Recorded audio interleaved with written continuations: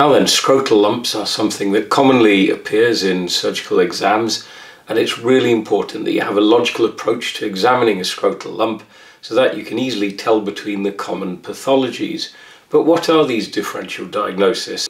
Well, really we'll be asking you to differentiate between four separate things.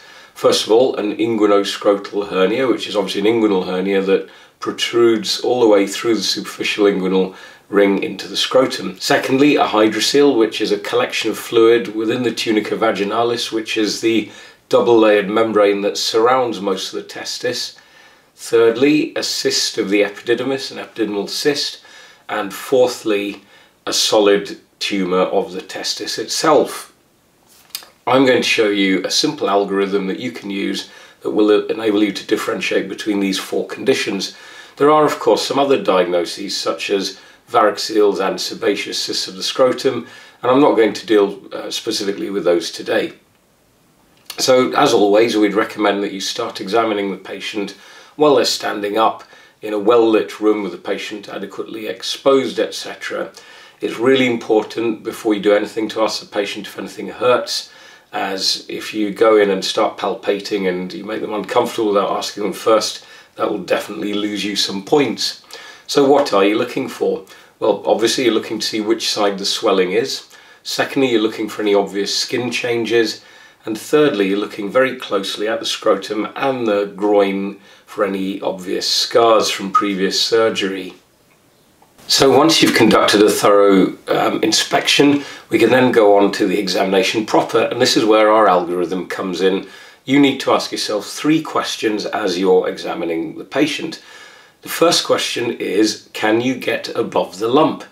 Now, what does this mean exactly? It means that when you palpate the scrotal lump, if you keep feeling above it, if the lump is arising from a scrotal structure, i.e. a testicular tumour, a hydrocoele or an epididymal cyst, you should be able to feel the spermatic cord above the lump. If it's an inguinoscrotal hernia, of course, you won't, as the hernia itself protrudes through the superficial inguinal canal into the scrotum, so you'll just feel the hernia and it'll be harder to feel the spermatic cord.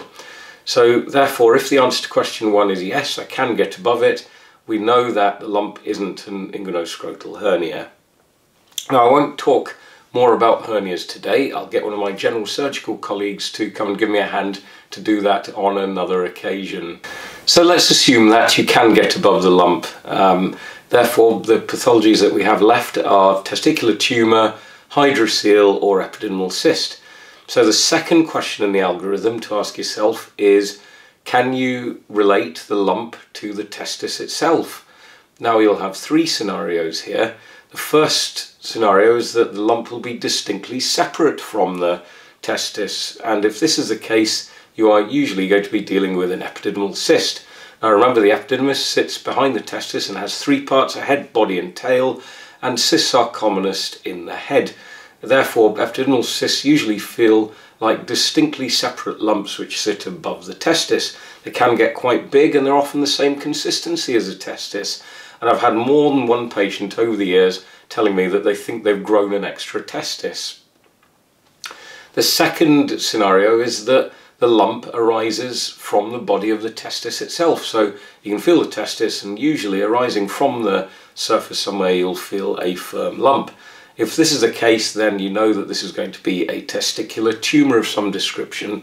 Most of these will be germ cell tumours, but there are of course other causes. The third scenario, and the trickiest situation, is where you can just feel a diffuse swelling occupying the whole scrotum. You can definitely get above it, so you know it's not a hernia. And the possibilities here are, number 1, that it's a hydrocoele, because as you remember, the tunica vaginalis sits all the way around most of the testis, so if it's full of fluid and it's a tense swelling, you will not be able to feel the underlying testis. The second possibility is that the diffuse swelling represents a solid testicular mass that's occupied the whole testis, and believe it or not, it can be quite difficult to tell just by palpation between a tense hydrocoele and a solid testicular mass. This is where question 3 in the algorithm comes in, and that is, does the mass transilluminate? But what is transillumination? Essentially, it's a really great clinical sign to demonstrate and you do require a dark room and a bright torch. And what you do is shine the light directly at the mass, and if it's filled with clear fluid, such as a hydrocele usually is, the whole swelling lights up like a glow lamp. If, however, it's a solid mass, such as a testicular tumour, then it won't transilluminate. So this is how we differentiate between hydroceles and solid testicular masses. If you want to be really clever, if you've identified the swelling to be an epididymal cyst in step 2 of the algorithm, you can transilluminate those as well. In fact, they are said to be brilliantly transilluminant, although personally I've never been convinced that they transilluminate any differently to a hydrocele. There are a few occasions where a hydrocele won't transilluminate very well. Number one is if the patient's had an infected hydrocele, and instead of having clear fluid you have turbid, sometimes pus-like fluid. The second scenario is if the hydrocele contains very many internal septations, i.e. rather than just being one compartment of fluid, it's lots of loculated pockets of fluid. These are rare though, and it would be really mean to give you one of those in the exam, so for practical purposes most hydroceles that you'll see in the exam will transilluminate. And that's it.